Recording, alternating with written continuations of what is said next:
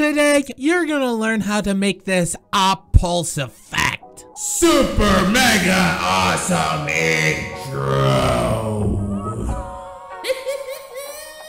Okay, look, the very first thing that you need to do is rotoscope the op. I'm not gonna go over that in this video because there's a million different ways to do it, so if you wanna learn more, check out this video. My suggestion is to rotoscope just the op. Notice how I don't have the hands included here. That way when we apply the effect, it's not getting applied, well, to the hands. Anyways, what you can do now is highlight both clips, right click, new fusion clip, and head on into fusion. So media in 2, that's our roto clip, and that means media in 1, that's our background. Let's relabel this F2 roto, F2 BG. And you know what? I hate the way that Davinci Resolve sets this up because this is a foreground element. It should be sitting above the background element, something like this. That makes a lot more sense, but okay, after the roto clip, what we need to do is add some edge detect. Bam! I'm gonna bring this into the first window by hitting 1 on my keyboard. And as you can see,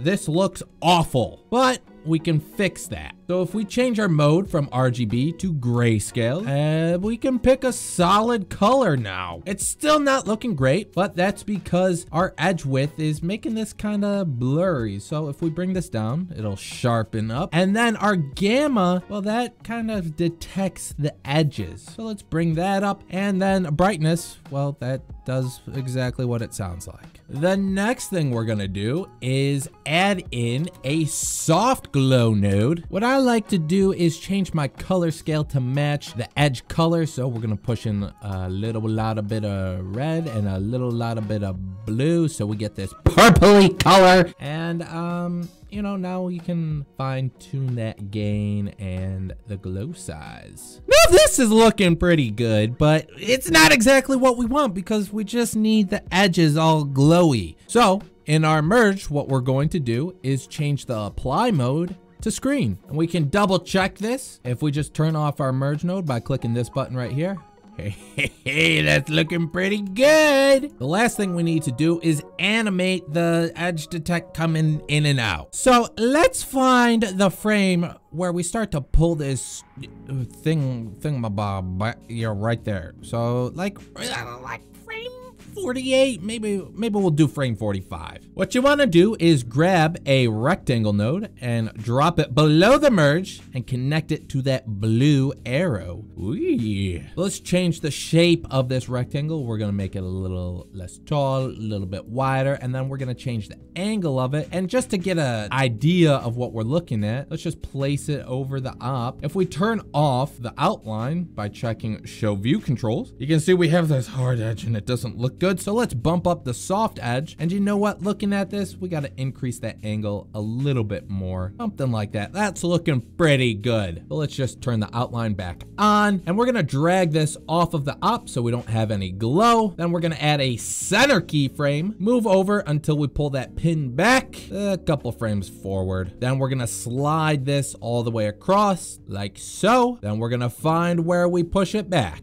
Right there. And we're going to just bring this back over here. So now if we watch this section back, you'll see we got this pulse. But you may have noticed this starts moving before we push the pin back.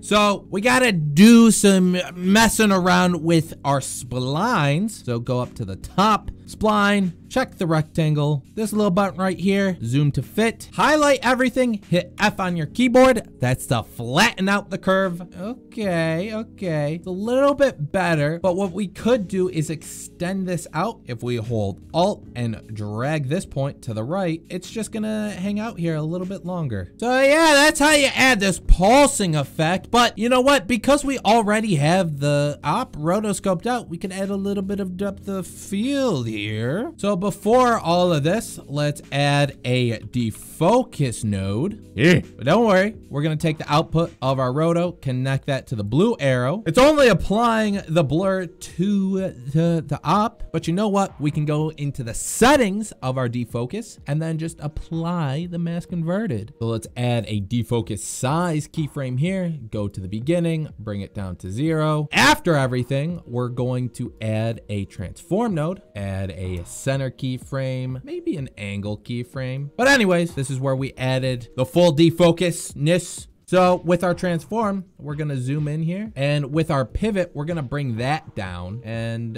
then we can change the angle of it, and we can move this over to the left. But if you wanna get real fancy, we could add, you know, those black bars. So just grab like a background node, and then grab the rectangle, invert it with, and then just make your height whatever you want. But of course, we got to zoom out now. So let's move over some, add a size and angle keyframe, then move over some more. Right when we scope in, we're going to reset all this. And then we just got to mess with our spline once again. Zoom to fit, highlight everything, hit F. Oh my God, I almost forgot. We got to add some more keyframes for the defocus. The keyframe here.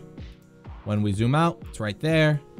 Bring our defocus size back down to 0. And I'm just gonna fix this graph so it fits with everything. This is looking pretty good, but we can make it look even better just by adding some motion blur. So in between our transform and this, we're gonna hit shift space, optical flow, shift space once again, vector motion blur. Now because of the motion blur, this is a killer on your PC, but if we go to playback, render cache, change it to smart, you're gonna get this loading bar right here. And once it turns blue, you're gonna have smooth playback. So yeah, that's how you make this op pulse effect thingamabob. If you have any questions, feel free to leave a comment, or you can join the Discord and either myself or one of the helpers can help you. If you want to support the channel, all you got to do is leave a like. But if you want to support in a more direct way, well, I set up YouTube memberships. You can get like badges, emotes, a special role in the Discord, and as an appreciation, I'll give you a shout out in my video. Okay, that's the end of the video. Goodbye.